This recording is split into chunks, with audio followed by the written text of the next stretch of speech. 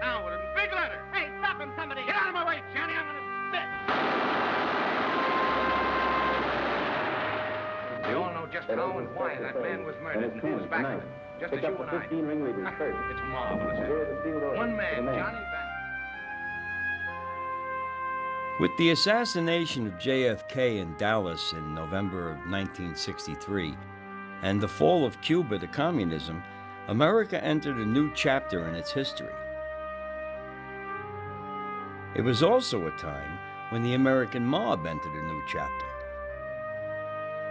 It was a mob no longer defined by the once unyielding code of omerta, the Sicilian code of silence. A mob no longer led by the colorful characters that saw its rise from the Roaring '20s through the Depression to the Cold War. The American mob began at the turn of the 20th century as immigrants from Europe began pouring into urban centers along the East Coast, particularly New York City. Poor and isolated, these immigrant Jews, Irish, and Italians banded together to develop their own version of the American dream. A unique form of business, organized crime.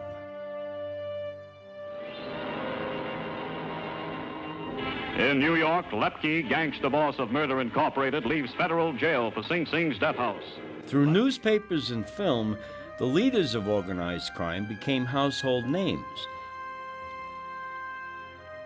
Chicago's most notorious citizen, Al Capone, Often lionized in the mold of true American heroes, the rugged frontier individualists of the past.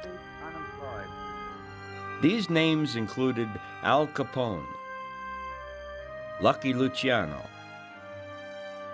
and Meyer Lansky. This series, Hollywood versus the Mob, Fact versus Fiction, will reveal the truth behind the myth of the American mob and its godfathers.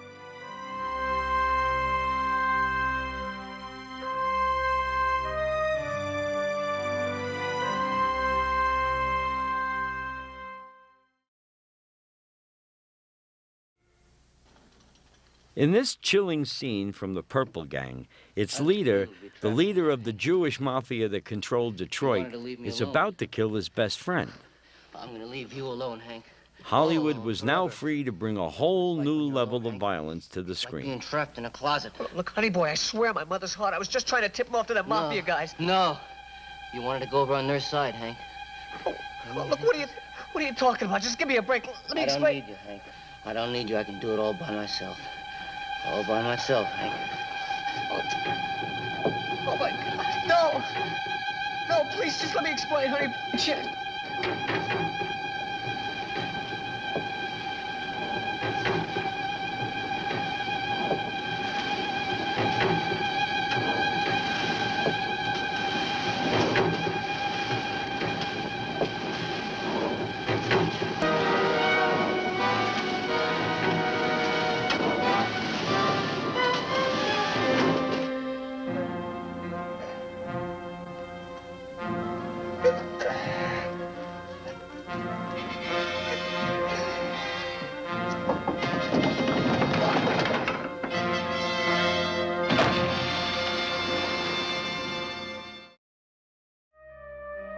The Purple Gang, released in 1960, veers away from the idea that mobsters were products of their environment, products of urban poverty.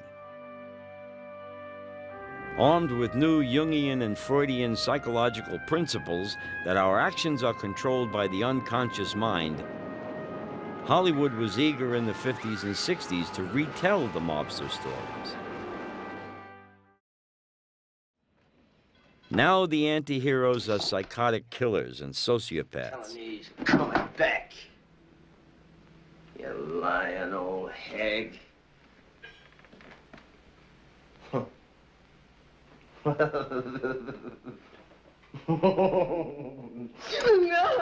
no, I'm sick. Let me go.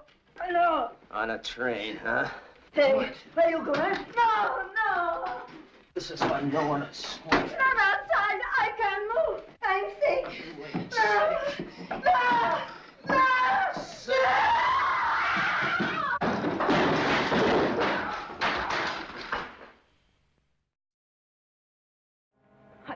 do. These mobsters were different than your average poor citizens trying to make a dime to get by. What do you mean? They were cold-blooded killers. Nervous, lying. I'm not lying, Paul. I swear it. You're a bad risk, Tony. A very bad risk.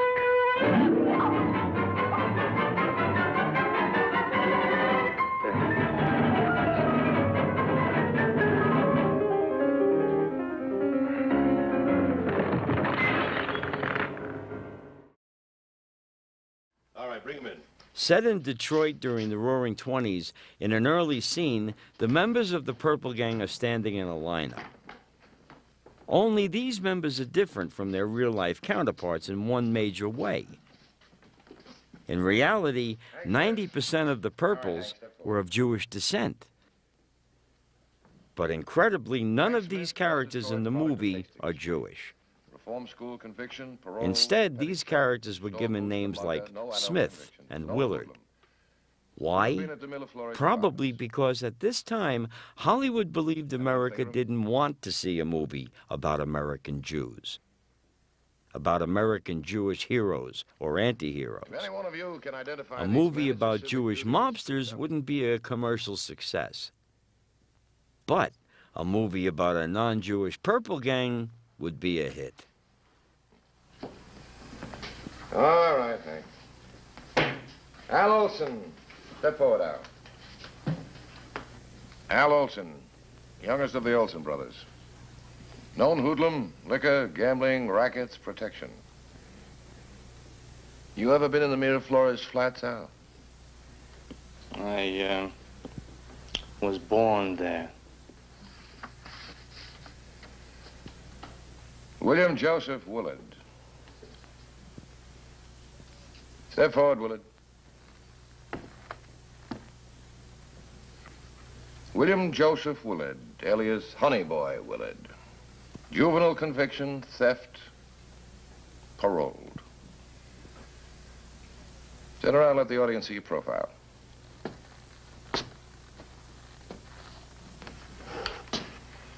Profile.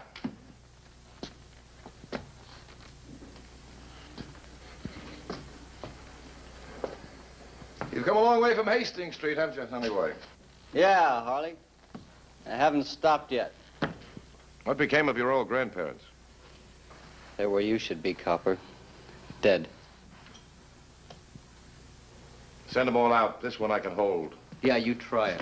My lawyer's in your office now. Your lawyer's tied up in court. Judge Stone called a case of his. I asked him to. Honey Boy, I'm going to hold you every hour I can. You can't lock me up. Put him in a cell.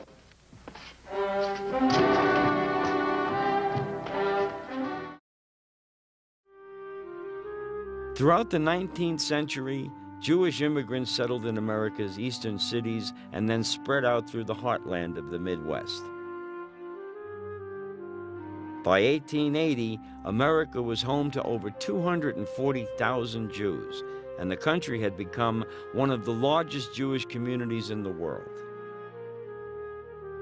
From 1880 to 1924, the period in American history known as the mass migration era, more than 20 million people from Europe arrived in the United States to start new lives.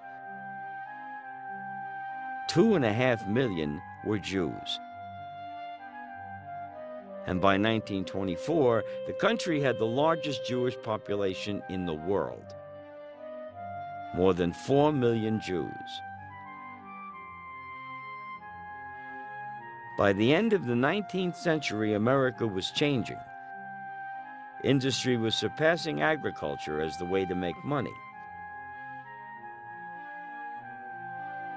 From the outside, America looked like the Golden Land, a classless society where hard work and effort paid off.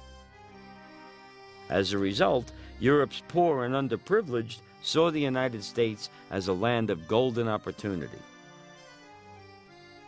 They came here seeking a change from the old world's stifling class society. From an old world that offered them nothing but the same poverty, intolerance, and demeaning work they had suffered for generations. what they found was not so rosy. Cities like New York, Boston, and Chicago were growing by leaps and bounds with little regulation and few services. Poor sanitation, tenement housing, and slums greeted European newcomers. For most of these people, they had traded poor living conditions in Europe for even poorer conditions in America's cities. In spite of these terrible conditions, the new Jewish immigrants, particularly from Eastern Europe and Russia, found themselves in a unique situation that gave them avenues to success. The easiest avenue to power and wealth was crime. For a few Jewish mobsters, it didn't take long for them to get going and form their own gangs.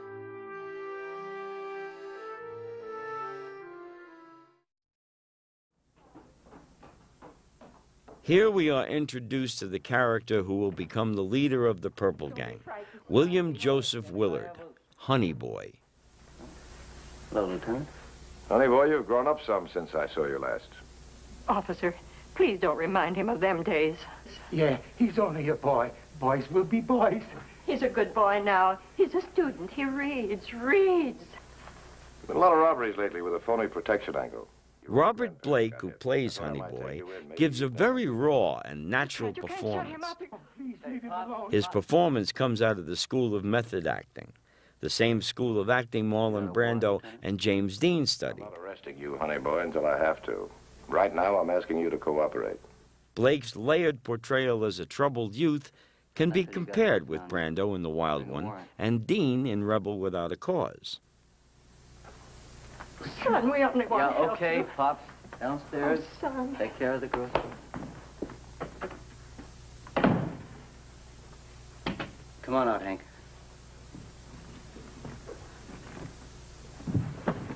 Where you going, Hank? Come on, let me go. I can sneak out the You don't back. have to leave. Stay for a while. Come on. Stay. What, are you scared or something? I don't like to be shut up, you know. So? So I stick around, I guess, huh? Yeah. He's not so smart, Hank. After tonight, Hank, the chips are down. You know what we do? We pick the best men, and we hold them together. You know what makes a gang stick together no matter what? Glue. Yeah, wise guy. I'll tell you what. It's one guy that they can look up to. See? People are like sheep, Hank.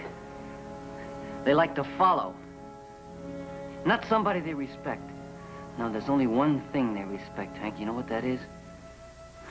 Fear. That's the number that makes the world go round, Hank. That's the number we play. And you know who they fear the most? The guy with the most guts. That's me, Hank. Me with you. Together we got more guts than any of them, huh? Yeah. In reality, the leader of Detroit's Purple Gang was Abe Bernstein, and like the Italian Mafia, it was a family business. Abe and his three brothers, Raymond, Joe, and Izzy, made up the core of what would become the Purple Gang. Like most of the gangs in the United States at this time, the Purple Gang was made up of poor immigrant kids who started out hustling for money on Detroit streets. But the era of bootlegging gave them a chance to enter the big leagues, to become wealthy and powerful. In 1919, America passed the 18th Amendment. Prohibition began a year later. From the beginning, it was a failure. Americans craved their booze, and if they couldn't get it legally, they would get it illegally. Over the 13 years that Prohibition was in effect, Canada became the biggest supplier of booze for a thirsty America. Detroit, Michigan was the #1 port for smuggling illegal booze from Canada into the United States. And the #1 gang for bootlegging in Detroit was the Purple Gang. The Purple Gang was the only Jewish gang to run a major city. The Purple Gang supposedly got its name when 2 shopkeepers, shaken down by the gang for protection money, complained that the gang was rotten. Purple like the color of bad meat. The Purples, as they were called, were particularly known for their ruthlessness against rival gangs. During Prohibition, the gang was linked to over 500 murders in the Detroit area, quickly making Detroit the murder capital of the country. They even branched out and were allegedly behind the infamous St. Valentine's Day Massacre in Chicago.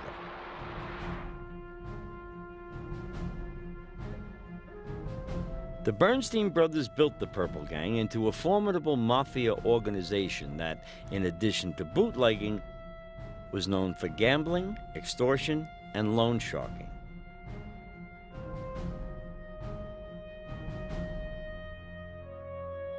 Are violent criminals a product of their environment, and can they be rehabilitated? Or is there a correctable psychological element to their behavior that can be fixed? It is this question the film asks over and over. Joe Milford. Sign here.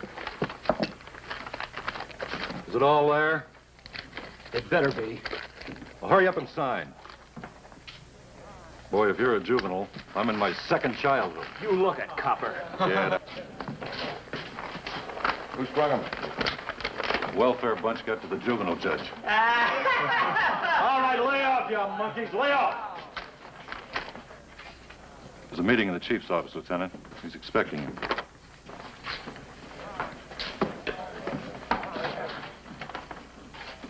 A young man, William Joseph Willard, nicknamed Honey Boy. Now there's a warrant. The social worker believes that Honey Boy is the product of his environment and should be nurtured, while Detective Bill Harley, played by Barry Sullivan, takes a simpler point of view. Honey Boy is just plain bad and should be put in jail. Isn't it our duty to aid him, not to brutalize him more? You take the spectacle I witnessed last night. Big, burly policemen manhandling boys. Just a minute, miss. These are not nice little boys being ill-treated by big, bad policemen. They're tough, you understand? They're tough, and they're dangerous, and they're getting worse. Go easy, Lieutenant. Dr. Reardon here and Miss McNamara are... I know who they are and what they are. I also know that gang of punks we rounded up last night. The Purple Gang. And to them, you don't spout big words out of books. They have grown up without love, without home life, with no real feeling of security. Look, miss, and you too, Doctor, you've got to start your work in the cradle. When kids turn criminal and start running in gangs, it's too late. And with this bunch you've just turned loose, it's way too late. They're products of their environment. Aren't we all products of our environment? You say they suffered shock in childhood. They come from broken homes. So do thousands of kids. Yet they manage to grow up and make decent citizens. Look, I tell you, Chief, the only solution now is to get tough. I'll get every one of them set free as fast as you arrest them in this manner. Look, Chief, it isn't just penny ante theft with these Purples anymore. They're shaking down on a phony protection racket. Every one of them we booked had money. Each one of them could have posted bond. Do you know what that means, miss? It means they're getting money together for a slush fund. Bondsmen, lawyers. It means they're big time. It means you can't stop them with half-baked theories. Are you finished, Lieutenant? Because when you are, I have a report to get out to the Chief. Okay, I'm finished. Look, Chief, take me off this kitty cop detail, will you? Give me anything, bunco, robbery, homicide. Yeah, homicide. That's where I'll run into your nice little friends again, at the end of the road. Only then it'll be murder. They're headed for it. Somebody's doing their thinking for them, and it isn't you.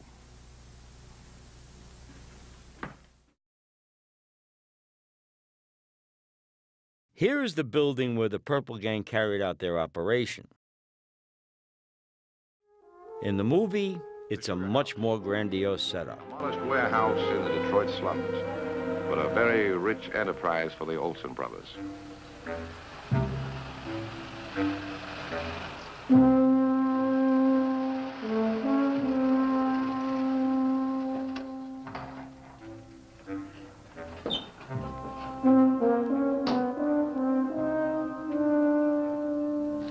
Right on time. That's good.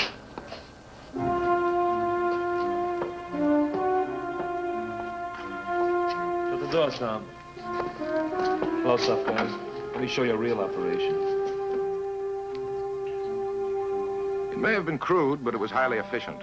Liquor from Canada poured into the sugar house, then out over the United States in an enormous flood. And the Olsen brothers supplied no small part of it. But before it reached the thirsting millions, this rich flow of Canadian whiskey was cut with raw alcohol made directly from sugar. Honey Boy and Hank Smith were being introduced to the big time that day.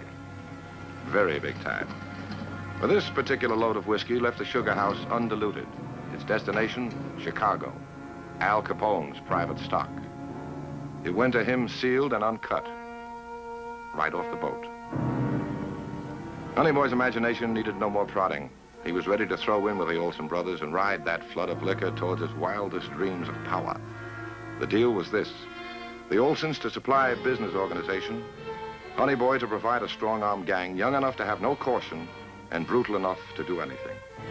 The period of bloodshed and violence was about to begin. In the previous scene, the movie correctly portrays the business side of America's illegal bootlegging operation. How liquor was brought in from Windsor, Canada to Detroit, Michigan, then cut at a sugar plant and sent out across the United States. This was absolutely true. It was also true that the Purples sent liquor to Al Capone in Chicago. The Purples were so feared for their violence that Capone decided to form a business relationship with them instead of trying to muscle in on Detroit's mafia. Capone knew that any step toward Detroit would lead to a war neither one could afford. Gambling was big business, stakes high and the games rough. Most of the money easy come from rum runners. Protection of the illegal gambling places was taken over by the Purple Gang. They also cut in on prostitution, and heaven help the poor girl who didn't pay her share to the collectors.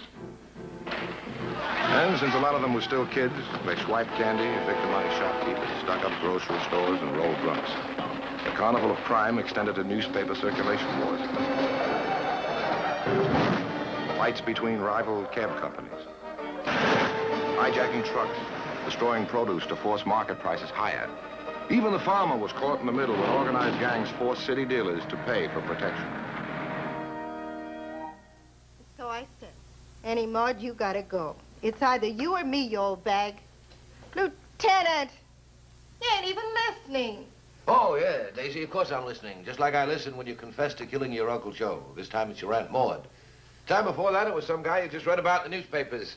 You are a chronic confessor. But I did. Look, Daisy, the county has a new department. It's got a doctor.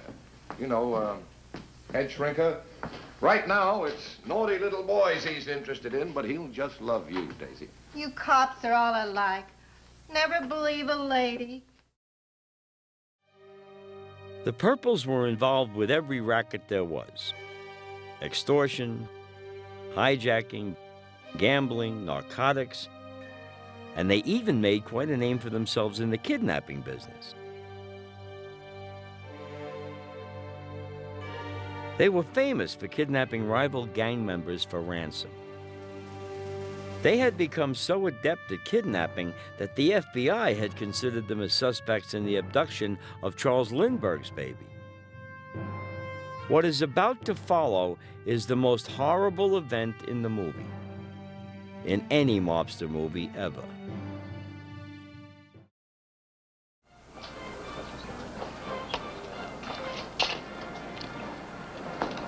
Joe? Pretty good looking, huh, Joe? Mm-hmm.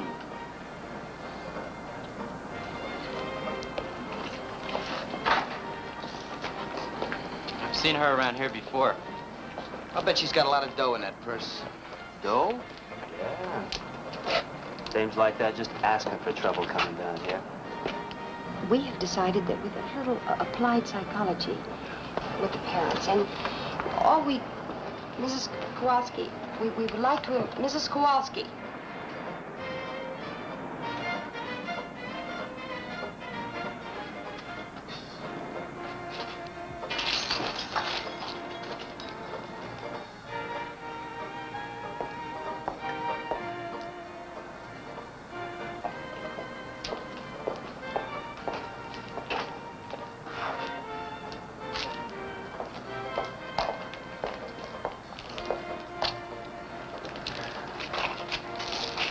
What's wrong, boys? Excuse me. Now look at that. If it's money you want. Get a load of this rock in her finger. Oh, now wait a minute. That's my engagement ring. Please don't take. Look, I can get you all the money you want. You can, huh? Scram. Scram! No! No! No! Please don't!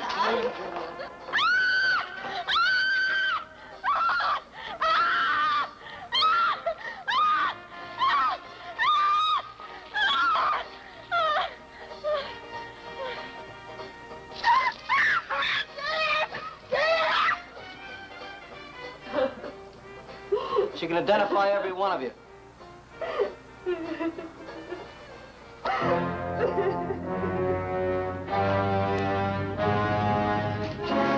it!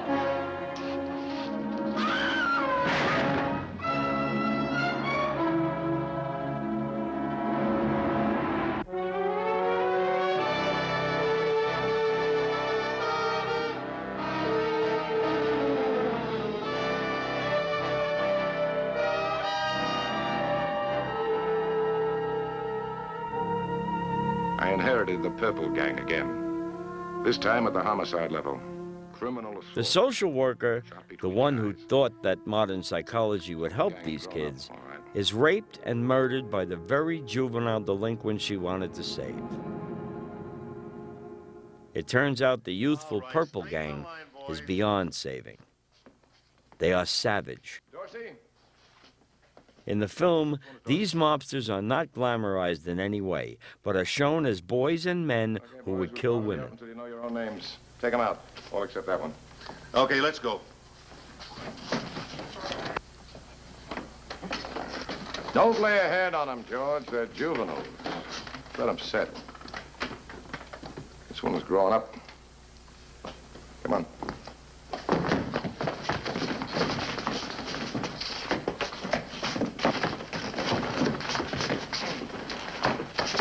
Book 'em. The charge is murder.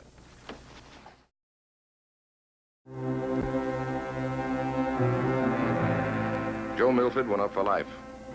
But one conviction doesn't destroy a gang. Liquor running increased in volume and in violence. The Purple Gang became the most notorious in America. The Olsons got what they paid for, and Honey Boy Willard enforced his rules with extreme brutality as his power increased.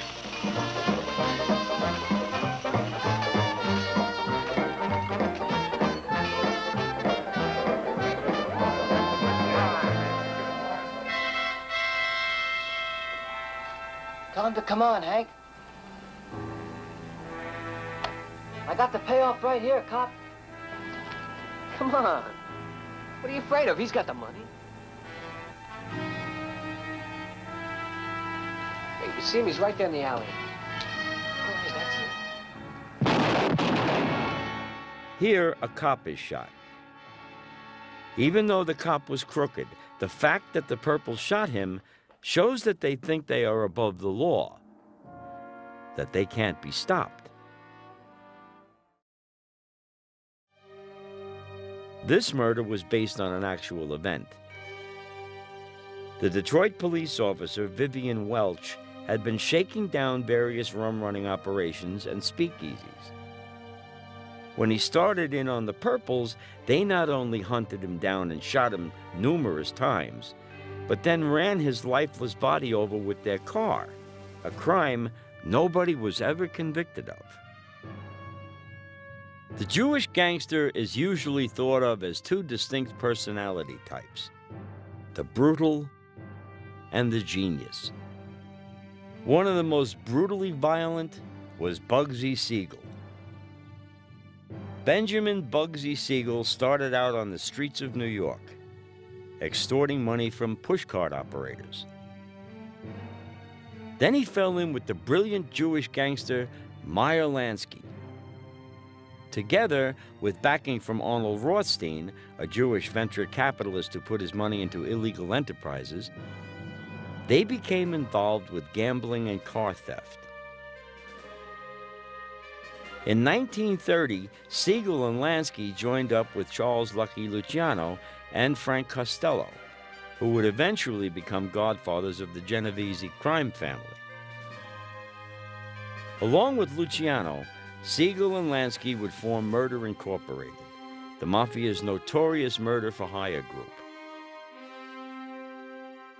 Reputedly, Siegel was the one who organized the hit on fellow Jewish mobster Dutch Schultz, after Schultz threatened to assassinate New York prosecutor Thomas E. Dewey. More about Jewish gangster Dutch Schultz later. Then in 1937, Lansky sent Siegel to Los Angeles to organize gambling on the West Coast. There, Siegel recruited fellow Jewish mobster Mickey Cohen, and the two of them established the mob's gambling empire in LA. They also used Siegel's friendship with actor George Raft to gain entry into Hollywood's upper echelons and extort the movie studios. Siegel's most brilliant plan, however, was to reinvent himself as a legitimate casino operator in Nevada's Las Vegas. Siegel went all out on the construction of the Flamingo Hotel and Casino. It was supposed to be the flagship of what Siegel envisioned as a gambling empire. But cost overruns, problems with financing, and the fact that the Flamingo did not show a profit led Siegel's Mafia backers to order Siegel to be hit. Meyer Lansky tried to save his friend, but other Mafia leaders did not yield. On the night of June 20th, 1947, as Siegel sat in his mistress's Beverly Hills home, an unknown gunman shot him. Siegel's vision for Las Vegas as the gambling center of North America eventually came true, but not in time to save his life.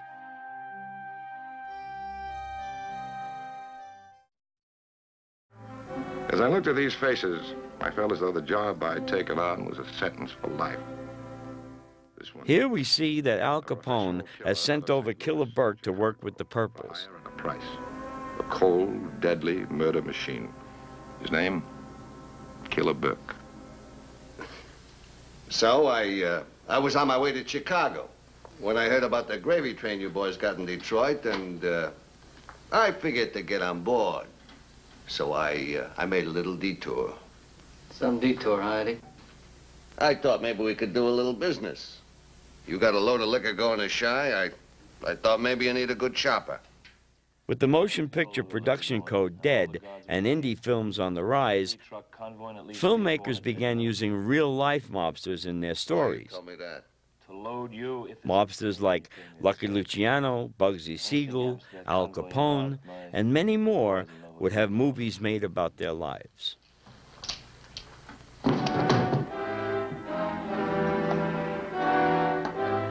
Now, what did you come here for, Killer?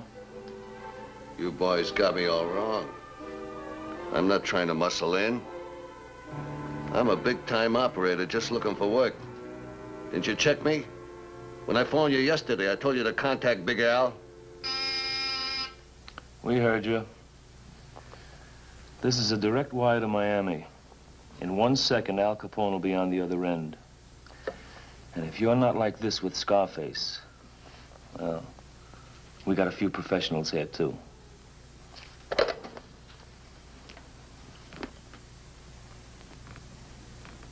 Hello, boss? You didn't tell me this was a zoo up here. Yeah, gorillas. This guy level, Al? Yeah, he's my boy. I want you should lose him up there for a while. He done me a nice job. Okay, Al. How's everything down there? How's the weather? Sunny. Yeah, it's sunny here too, Al. Yeah, bye-bye. Well, boys, now that my references was okay. Yeah, you're okay, Burke. You understand. We can't be too careful. No harm done. But you boys were asleep in this town at that. How do you mean that, Burke? There's big business going on. The boys are here from St. Louis. Forget it. No outside bunch will ever get started in Detroit. We use our brains here, not just blubber and guts like in Chicago. Yeah. Well, without a crystal ball, I predict there's going to be a big-time snatch. 3 Egan rats are in here. I met them in St. Louis. Who were they after? I didn't get no name. They offered me a job. It's out of my line. I'm just giving you boys the dope. All I know is it's a big-time gambler.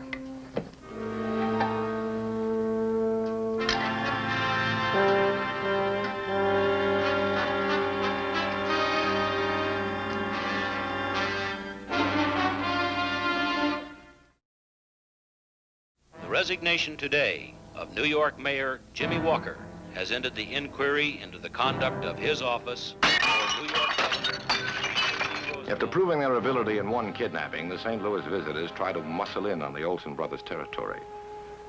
Then Honeyboy and his staff set a trap for the Egan rats, baiting it with an invitation to join the Purple Gang.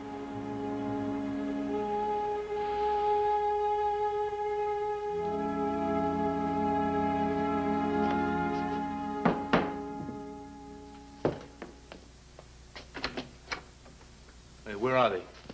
You got it tied to a tree someplace? I invited them up here. Here? Why here? Hey, you want a slug? Sure, go ahead. No liquor. What? What's with that? No liquor, no junk, and no broads when I'm running the show. Now, what's the play, honey boy? Come on. 3 mugs that snatched Schofield are on their way up here. Your brother Eddie offered him a piece of the gang. A piece of the purples? Yeah. Now, if that ain't a laugh, huh? They're from St. Louis, like Burke said. They're on their way up here to talk a deal. They want to set up a kidnapping racket. Kidnap 1 gambler a week. In St. Louis, they call them Egan's rats. Too bad they didn't bring Egan with him, whoever he is. Let's go. Let's catch him outside. Right.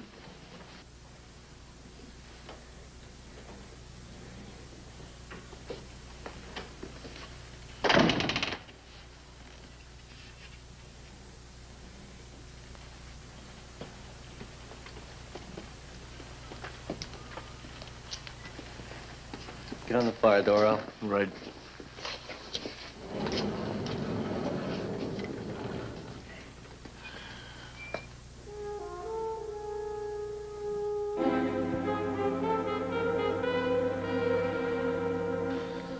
Where are they? Easy, killer. They'll be on time. Why don't we meet them outdoors? I hired this place for a clean job, a clean getaway, and no traces. That's the way we work.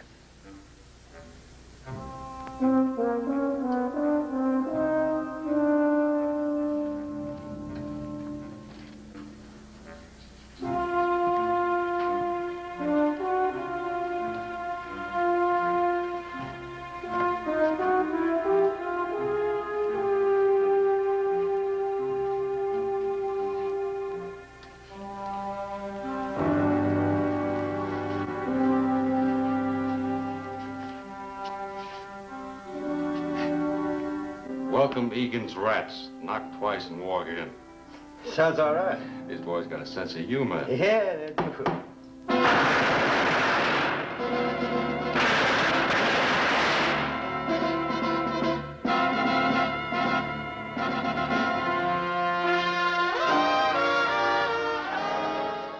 This massacre was based on a real event, the Miraflores Massacre.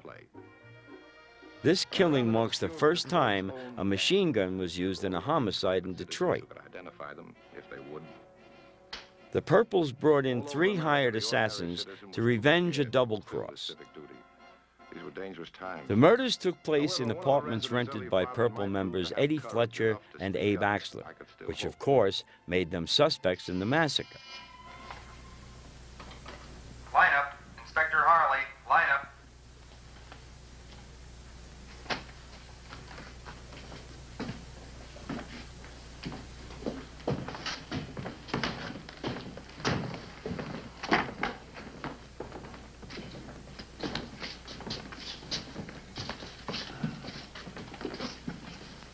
Hank Smith.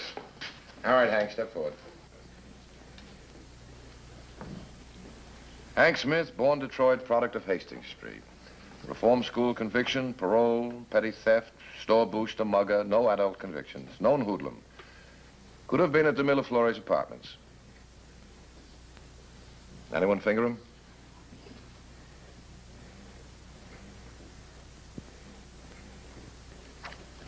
If any one of you can identify these men, it's your civic duty to speak up.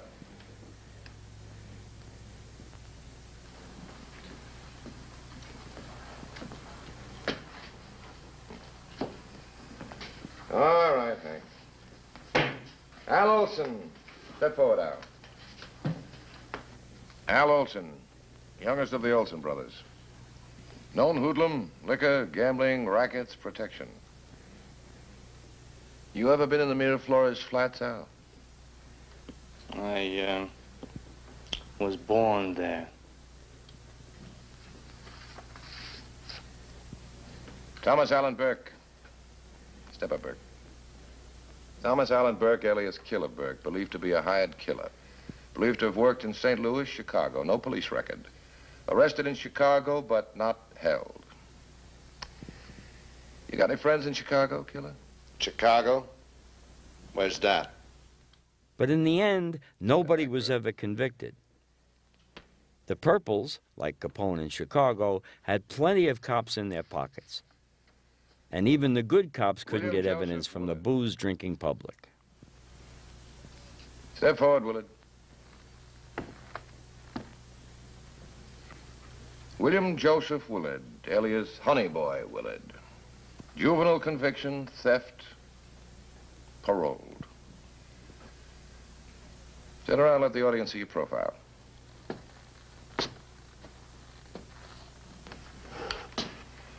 Profile.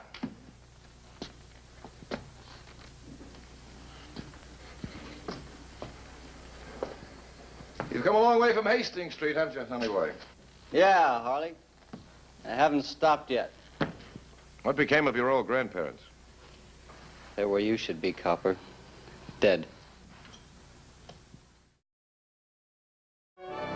With no evidence, not much hope of getting any, all I could do was harass the gang at every chance and hope for a break. I took out search warrants for the Olson brothers' offices, although I knew their spies at headquarters had tipped them off the minute the warrant was signed. Their front was solid, and their bookkeeping ingenious. All right, boys. That'll do it.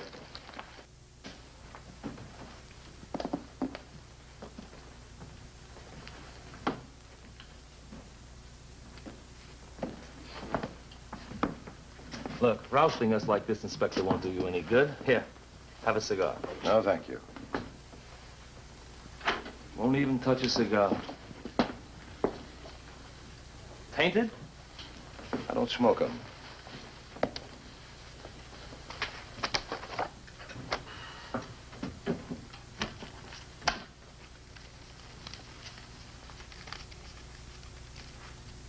Cops all honest. They found out it pays.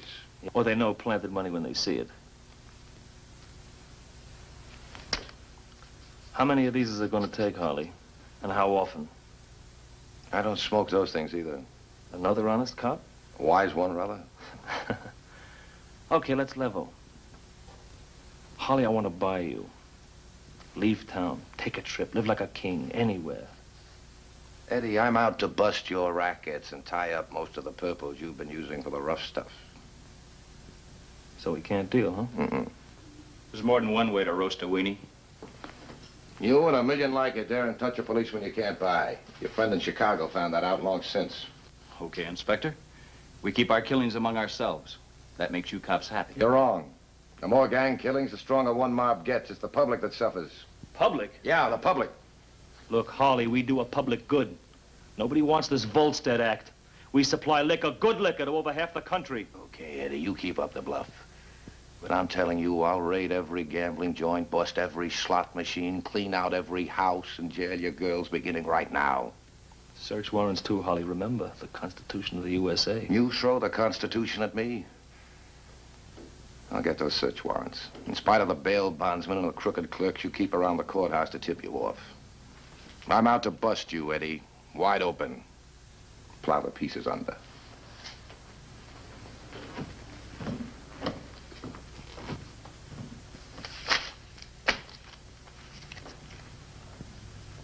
Only an honest cop could talk like that. What are you gonna do, Eddie?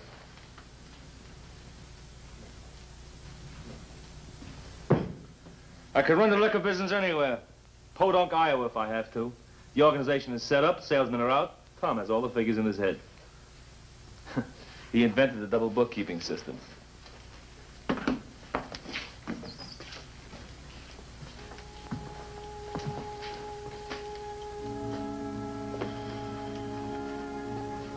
Okay, Eddie. You take the liquor. I'll keep the city. Which way you going, Al? Hold it, Al. Blood's thicker than that milk that Honey Boy drinks. Well, I'm going where the action is. You're muscling in, Honey Boy, huh? The trucking, the shipments to Chicago, Kansas City, even that lousy Omaha deal. Anything that comes through the tunnel or over the river is yours. Keep it. Run it from Council Bluffs, Iowa, for all I care. Do I hire your boys to protect the trucks? You hire nothing. Run your own business. You got half the prohibition agents on the payroll now. All you need is protection from hijackers. Get your big fat friend in Chicago to set that up for you. Wow, aren't you feeling big? Yeah. We're going all out for straight shakedowns. Gambling. I got an idea for a big one, Eddie. A real big one. Protection racket. You got it, Henry boy. It's all yours. Tom and I'll operate from out of town. Stick around for a while if you want to watch some changes. Honey Boy takes over the Detroit rackets from the Olsen brothers, his mentors, who are scared that Detective Harley will eventually take them down. Honey Boy is not scared of the detective. He's going to beat Harley by using brains and psychology. Yeah, I'd like to see you try to skin that one. I will, Eddie. With brains. You say you can't touch him? I'll tell you how you touch him. You find his weakest spot, his rawest nerve, that's what you touch. This isn't 1917 anymore, we're in the 30s, huh, Hank? We go modern. There's a word you probably haven't heard, Eddie. Psychology. I'll spell it for you.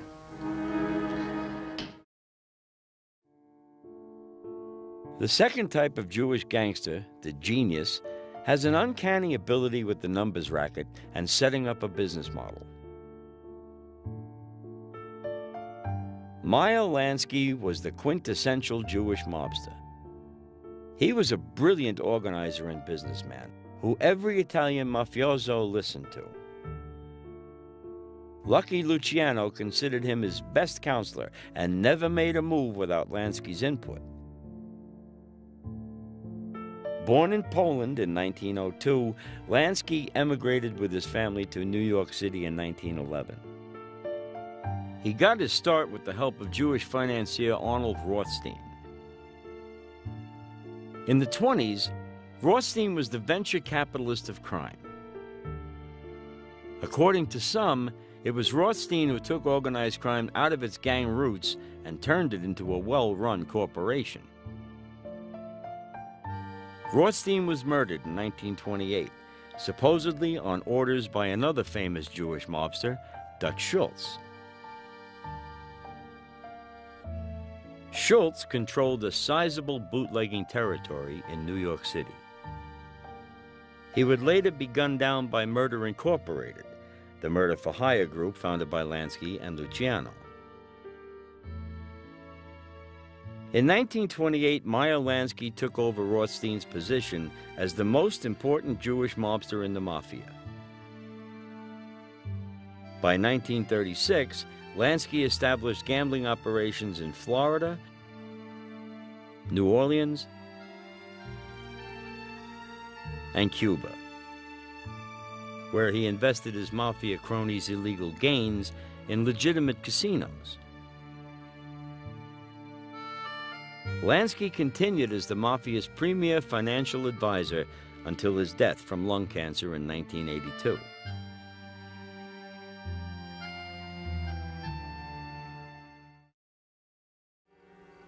In this scene, we have the Purples going to Detective Harley's house. He has made it his mission to bring down the Purples. They are here to scare the hell out of his wife as a warning.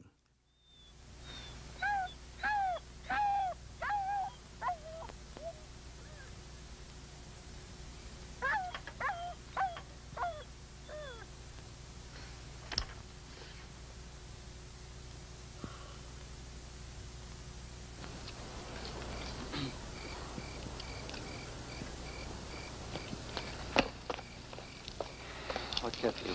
They kept a dog. I had to soothe it. What's the setup? The old lady that stays there went over to her neighbor's.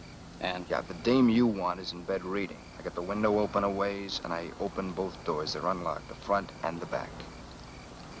Let's do it. Yeah, what if her husband comes home? After all, he's a copper. The minute he leaves the station, there'll be a fast car out here to tip us off. Killer, take this guy and go around the back.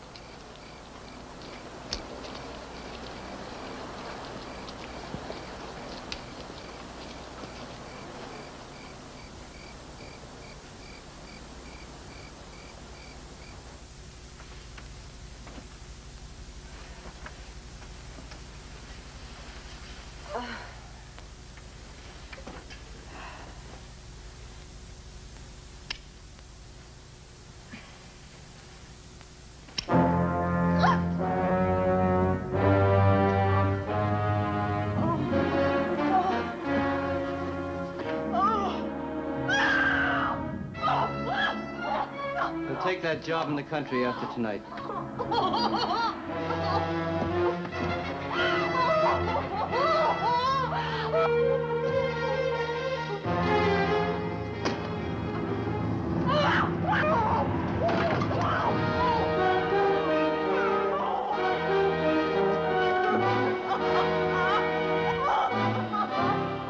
I'm pregnant. Leave her alone.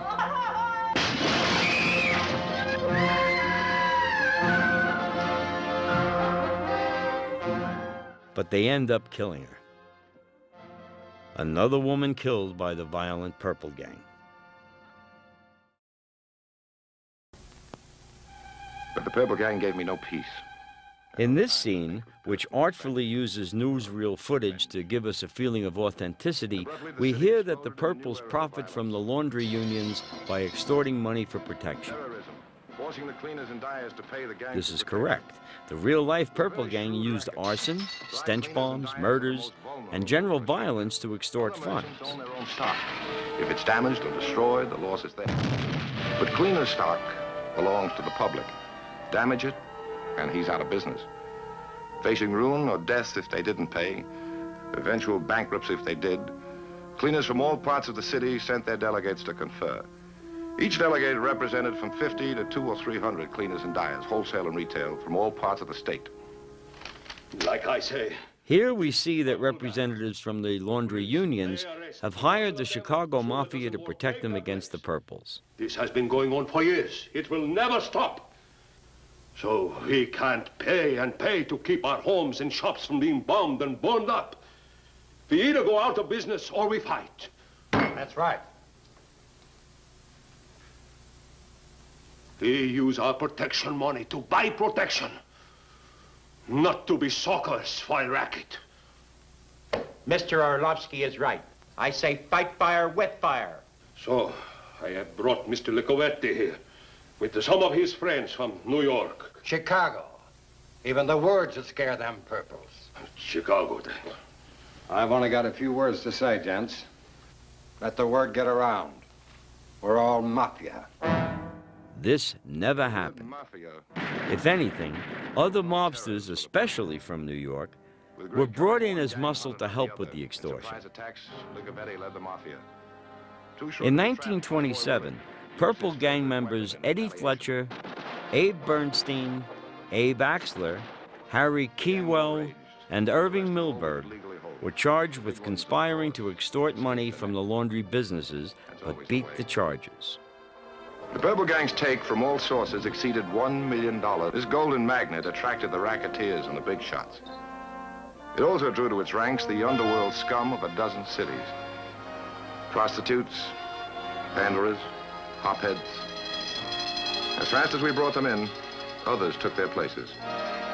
Like many cities in America then and now, Detroit was a sick town. The people were apathetic. Civic duty had become a comic phrase. So had patriotism, honor, all the other words that once stirred decent men to crusade on the side of the law. After Prohibition ended in 1933, the Mafia had to find other illegal enterprises to make money. Organizing gambling had always been a big part of the Jewish Mafia's revenue. But in 1933, American business was also facing the era of unions. Many Jewish immigrants had embraced the union cause at the beginning of the 20th century as a way to better their circumstances. In the 30s and 40s, the Jewish mobsters also looked to the unions. New York's garment industry, in particular, was full up with Jewish immigrants working for capitalists. It was easy for the Jewish Mafia to make inroads there. Likewise with New York's meatpacking and trucking unions. The money was always in the pension funds. And here, the Jewish mobsters could launder their own illegal gains. The 30s were also a time of great change for the Mafia as a whole. Thanks to the efforts of Arnold Rothstein and Meyer Lansky, the Mafia changed from the narrow-minded, old-world Sicilian way of doing things to a modernized version. Lansky, in particular through his friend Lucky Luciano, turned the Mafia into a corporation with a board of directors. But Lansky did not sit on the board the way the Sicilian Godfathers did. He kept to the shadows and out of sight. As a result, the FBI had a hard time connecting him to the Mafia or any of its illegal enterprises. Even at his trial for tax evasion, the feds could not present enough evidence to convict him.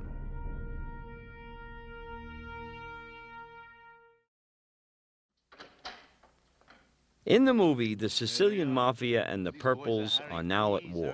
Now, you remember them. Yeah, sure. The old Sugar House gang.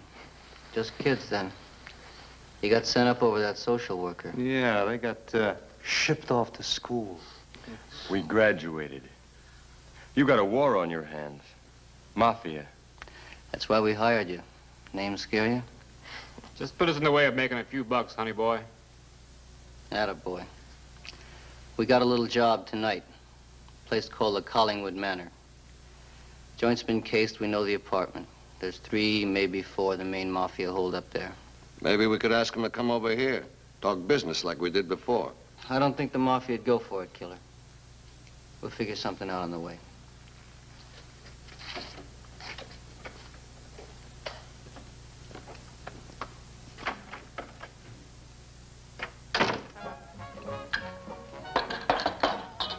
Better get some of the good stuff, Rico.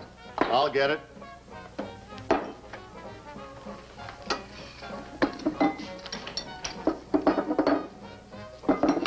What do you hear from the Purples? Honeyboy must keep him to the river mostly. They got a boat. I'd like to torpedo him and his boat. Knock off the head of the Purples and you write your own ticket in this town. All right, let's police up this joint a bit. We got company coming. Dames? That ain't company, that's living. All right, let's get rid of some of these flower pots. They may start wandering.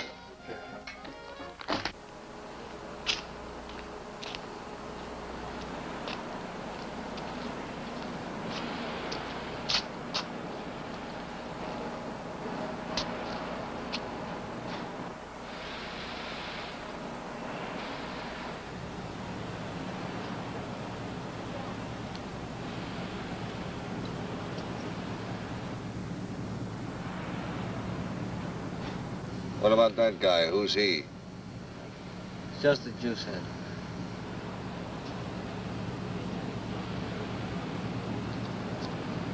Don't be so sure. He slaps his feet down like a harness bull.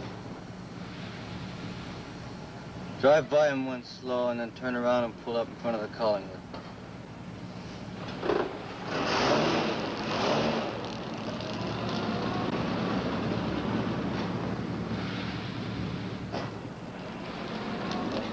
Excuse me, sir. How could you spare a dime for a gentleman who needs somebody?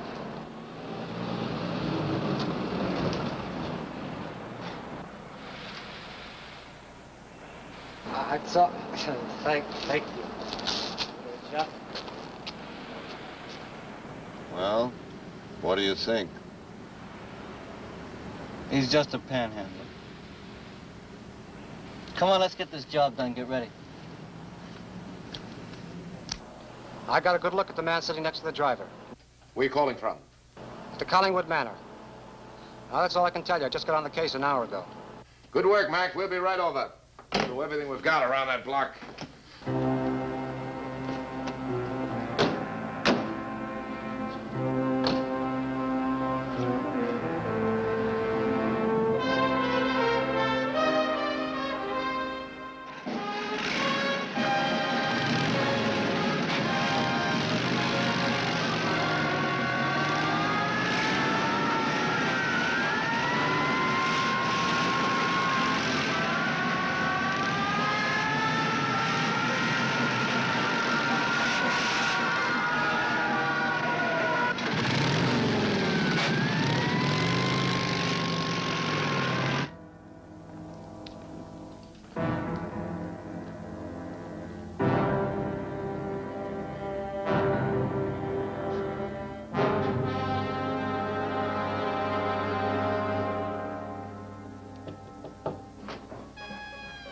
The dames. Let him in. Yes, sir.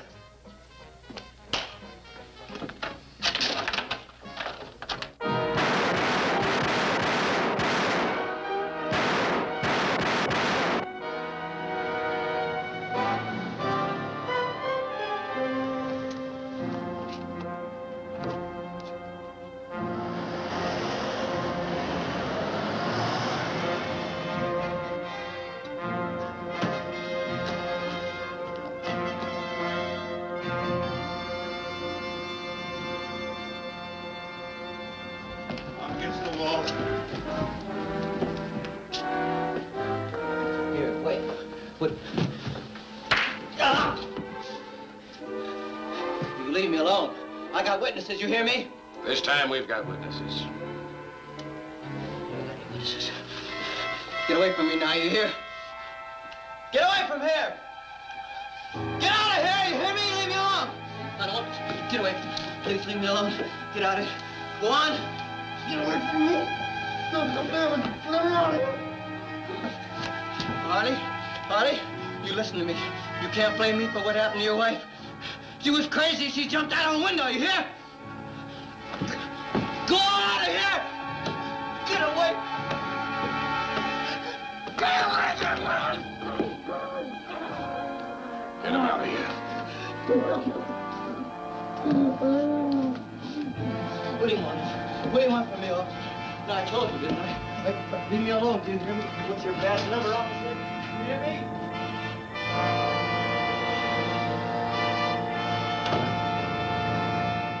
In the end, the Purples kill off the head of the Mafia, and Detective Harley brings down the Purple Gang. He sums it up blaming Honey Boy's ways on his emotional trouble, on his psychology. Here, Blake is at his best, showing he is crazy. I want to go in here. Come here. He would bring that character back to the big screen as the psychopathic killer in Cold Blood. Then, 40 years later, he would be tried for the same type of crime in real life.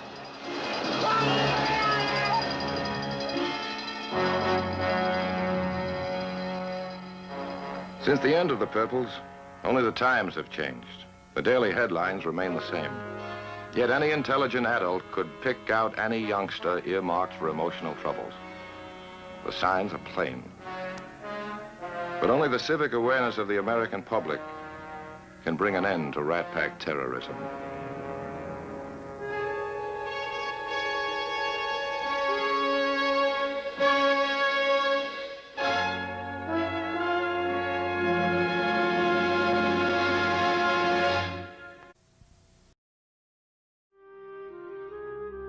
In reality, the Purple Gang came to an end because of a combination of infighting and outside mobsters. The district attorney couldn't let the bloodshed go on and cracked down on them hard. This left an opening for Vicentio Licavoli. Like in the movie, mobsters from St. Louis came to Detroit. Unlike in the movie, they take over. James Licavoli was born Vicentio Licavoli in Sicily. He emigrated to the United States with his parents and eventually settled in St. Louis along with other members of their family. In St. Louis, he became a bootlegger. Later, Licavoli went to his cousins to Detroit, where they wrested control of the city's rackets from the Purple Gang. While in Detroit, he was also convicted of bootlegging and served a stint in Leavenworth. Abe Bernstein and the Purples ruled Detroit from 1927 to 1932, before jealousies and intergang warfare destroyed them. But Bernstein would reinvent himself, later joining Meyer Lansky and Joe Adonis to run gambling casinos in Miami, Florida, until his death on March 7, 1968. By the 1980s, Hollywood was no longer fearful of putting Jewish mobsters on the big screen. Meyer Lansky was portrayed in 10 movies alone. As for the Jewish Mafia, which would later become known as the Kosher Nostra, not one of the famous Jewish mobsters, not Bugsy Siegel, nor Lansky, nor Duck Schultz, founded a crime family. Only the Detroit Purples did. In the end, Jewish mobsters went legit and quietly buried their gangster past. Or so they would have us believe. I'm sorry, but no comment. Well, you can't blame me for asking, can you? No, I don't blame you at all. I'm with you.